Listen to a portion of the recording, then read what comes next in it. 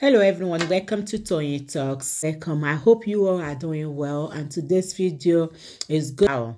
So let's get right into it. And thank you for all my subscribers. And if you are new here, thank you. And don't forget to hit on that subscribe button so that you will not miss out on our future videos. Thank you. And please, no derogatory comments. Thank you. Till I'll see you in my next video. Stay safe, stay blessed. I love you. Bye. You'll come with me. Money Asake. Say Mushima boy.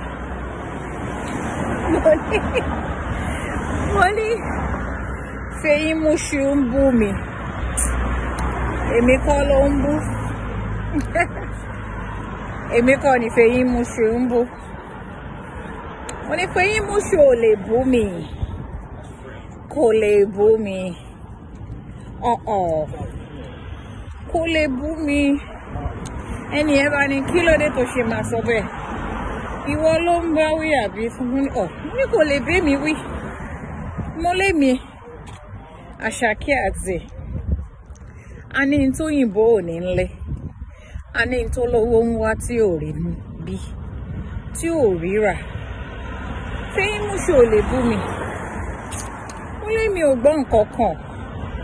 Mi ò sí ẹ̀ gbọ́ pé yàn ń sọ̀rọ̀ rárá àti rárá. Wọ́n lẹ́ni bá máa dáṣọ fún ni. Tọrùn ẹ̀ là á kọ́kọ́ wò ẹ̀yin ará mi. Ẹni máa bú mi. Ó máa jẹ́ ẹni tó rọ́mọ tọ́. Ó máa jẹ́ ẹni tó rọ́mọ pè ránṣẹ́. Ó máa jẹ́ ẹni tó rọ́mọ mú yangàn láwùjọ ẹgbẹ́ ẹ̀. Ṣé Fẹ́yìn Múṣù tó bímọ tí ò rọ́mọ tọ́?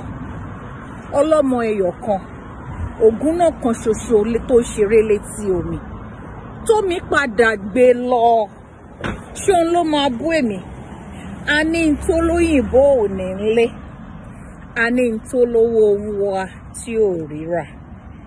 Èmi ọlọ́mọ yọ̀yọ̀yọ̀ ọba. Fẹ́yìn Múṣù ò lè bú mi o. Ṣé tàwọ̀ ní ká sọ? Àbí ti beauty, natural beauty. Èmi rèé nínú oòrùn. Láì lo makeup. Láì lo eyelashes. Àbí anything. Láì wọ earring. Natural beauty. Under a natural light, no ring light, nothing.